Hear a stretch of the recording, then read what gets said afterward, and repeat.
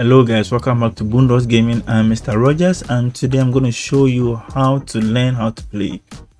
How to learn how to play and practice in a practice arena and skill games, okay? So EAFC 24 is very fun and kind of hard a bit for beginners, and in this video I'm going to show you how to practice and do skill games and learn how to play, okay? So in the main menu of the game, okay, you scroll down until find learn how to play. You click on it. Now there are three options here: training center, skill games, and practice arena.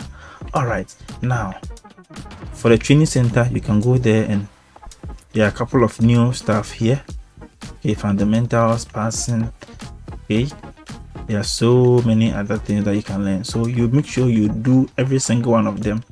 Okay, and if you go right back, you're going to see skill game. Skill game is like what we had in the previous FIFAs, and dribbling, movement, ground pass, shooting, defending, and yeah, it's basically like the training center, just that in the skill games it brings teammates and opponents. Okay, so it makes it very fun and very difficult for you to play, and which eventually enhances your play and improves you.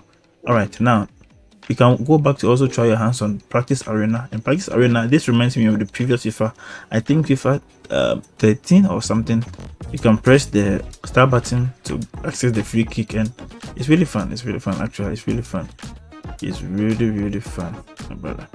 So you're going to love it, and yeah, so that's basically it. If you found this video helpful, don't forget to show your support by subscribing if you are new to the channel and hitting the like button.